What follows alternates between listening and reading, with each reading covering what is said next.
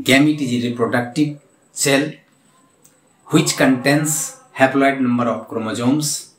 Gametes are two types, male gametes and female gametes. In the case of human, male gametes is called a sperm and female gametes is called ova.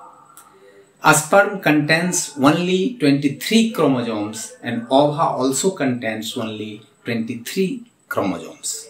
Fusion of a sperm and ova form zygote. This is also microscopic cellular structure.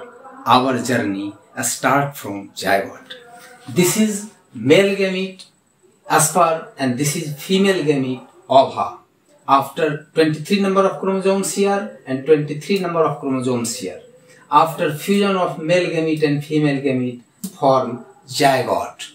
And here 2n structure means 46 number of chromosomes present here. This is also microscopic cellular structure is called zygote. Our journey starts from zygote. Thank you.